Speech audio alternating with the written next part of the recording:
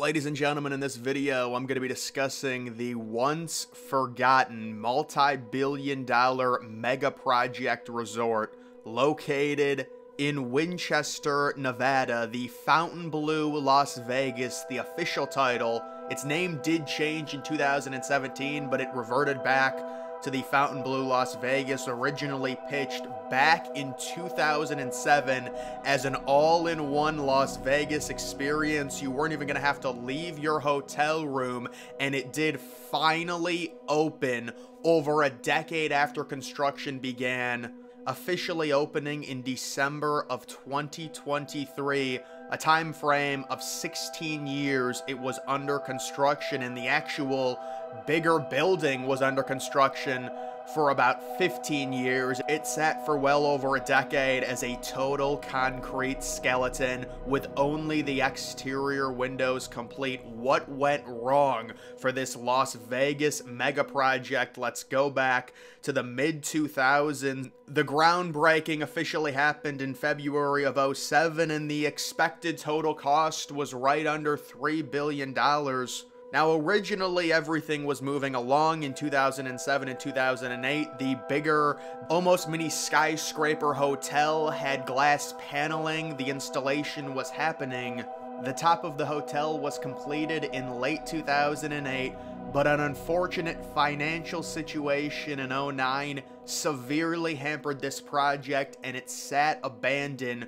Facing numerous problems, Fontainebleau filed for bankruptcy in June of 2009 with the structure still standing half-built. The hotel at this point, the exterior had been fully completed, but the interior wasn't even close to being done. They actually had to change the design of the hotel and the casino several different times, which apparently is commonplace in Las Vegas.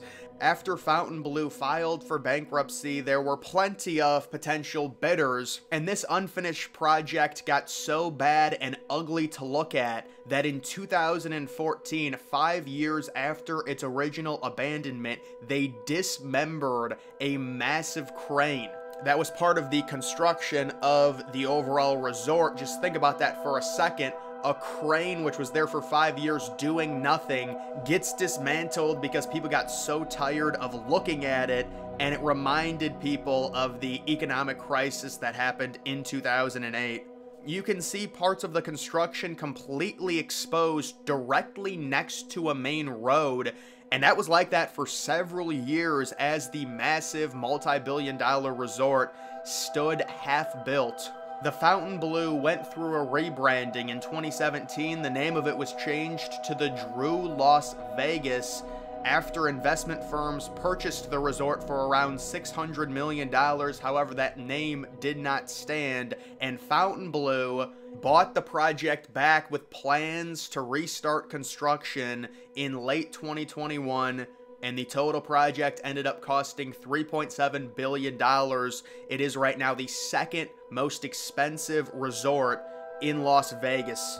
One of the more unique things about the Fontainebleau is the exquisite lobby of their hotel, along with just how tall the mini skyscraper hotel is in general. Also, you do have the casino attached right to it, aiding to the whole idea of it being an all-inclusive, all-in-one. You're never going to have to leave the Fontainebleau resort to experience Las Vegas. Now, this project is very similar to the massive abandoned hotel in North Korea that originally wasn't even finished, and then they decided to finish the exterior of it while the interior was mainly incomplete. Very similar to the Fontainebleau, with them finishing the exterior glass in 2009, but the interior being virtually untouched, and the resort overall receiving no guests for 16 years despite billions of dollars being invested into it. However, I guess you could say it does have a happy ending, with Fontainebleau, after declaring for bankruptcy all the way back in 2009, rebuying the resort and opening it in late 2023, and it has been open for about 4 months now. And again, it is a very expensive resort, the second most expensive resort in Las Vegas. I thought this was a pretty funny post on Reddit. Any information on what this building is? When I visited, I wanted to know. You can see the Fontainebleau. The top of the roof isn't even done there in that image off of Google Earth. I believe that post was done in 2016, so at that point it had already been sitting for a very long time. But that is just the story on the Fontainebleau Resort, the ghost resort in Las Vegas, with billions of dollars invested into it. You can see a very interesting design with the massive hotel kind of in the middle of everything, kind of an open multi-pool area lounge type deal with bars, and then you do also have the lower casino connected to the entire thing. I also wanted to go and find some rare interior photos of the Fontainebleau Resort during its state of abandonment, where it was half complete. And these were some of the photos that I was able to find from the years like 2013 through 2020. Remember, the construction restarted in 2021 and was completed in 2023. Pretty remarkable. Opening in the fall of 2009, Fontainebleau. And you can see it in the background, kind of ominous there with limited lighting on the interior up against the black night. There's an interior shot. I don't know if that's a lobby, maybe the casino area. That's an interesting little model, little scale model. That's a shot from inside of it, probably one of the upper hotel rooms during a state of abandonment, probably around 2015, 2016. There's just exterior photos, a lot of exterior photos of it under construction. It's crazy. It's right next to a main road, and it was like that for almost a decade. People got so tired of looking at it. There's an interesting design. Remember, they've changed the design of this resort, the interior like pool area, and also the casino multiple different times. So I believe this was a different design. It's kind of got some weird circle going around it, and then the pool beneath it in a very strange shape, but cool nonetheless. Just a random photo there, and then just some more photos of it in a state of total abandonment. There's a nice aerial view looking into it after they had planted some trees. What a beautiful interior. The lighting on the interior of this resort is amazing. Look at that. That was like around 2018, 2019. The pool, it looks like there's some type of covering on the side of the pool that wasn't even taken off. And of course, the fountains don't have any water or anything. And there's the interior in 2019.